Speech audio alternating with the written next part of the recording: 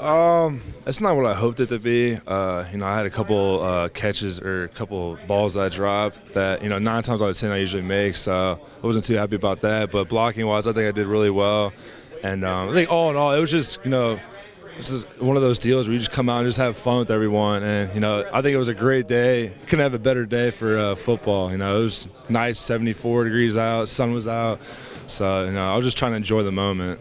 Nick, how would you describe these two quarterbacks? How much have they improved over the last 4 weeks, getting to play a lot? With Braxton standing on the side. Oh, they definitely matured. I think they both know that they both had to step up. And I think today you didn't really see that because, there was a lot. They had pressure in their face a lot today. Yeah. So, it was more of a defensive game. Didn't really have much going on offensively. But yeah, like I said, they came a long way, and, they're going to keep getting better. You're on the offense. Are you a little disappointed y'all couldn't have put on a better show? You know what I mean? From an offense standpoint? I am.